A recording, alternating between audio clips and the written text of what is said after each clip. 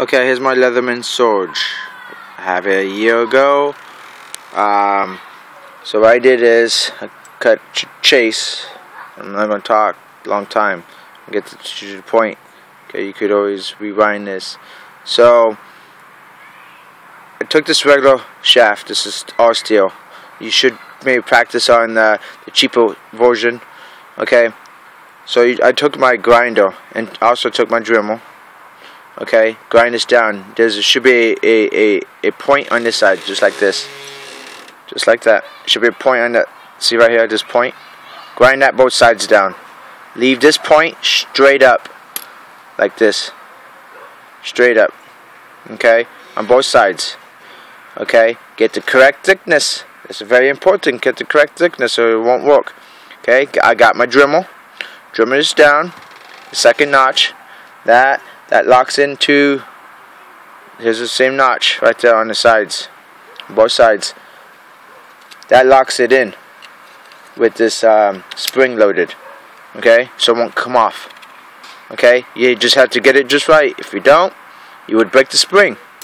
If you do it not good, it would just slide right out. I mean, you could wiggle it, just pop out. Okay, so what's nice about it is you can stick this guy in now. Okay, you can stick this guy in now. This is probably $6, $7, and I just carry this around with me. Boom, that's it. Okay, I took this guy. I think Gator or something like that. All right, boom. Okay, so I got this. So what it is I keep working it. When I first bought this, I work it. I shove this thing in now. I want 2 of these in there. So this is accessory, $20, $22, whatever it is. So I bought this at REI, lifetime warranty, REI, and it goes wrong, I just take it back. Alright, so you can slide this out easily. On my pouch, on my belt, it's a lot easier. I don't even have to look down. So it slides right in. Boom. Put this guy in first.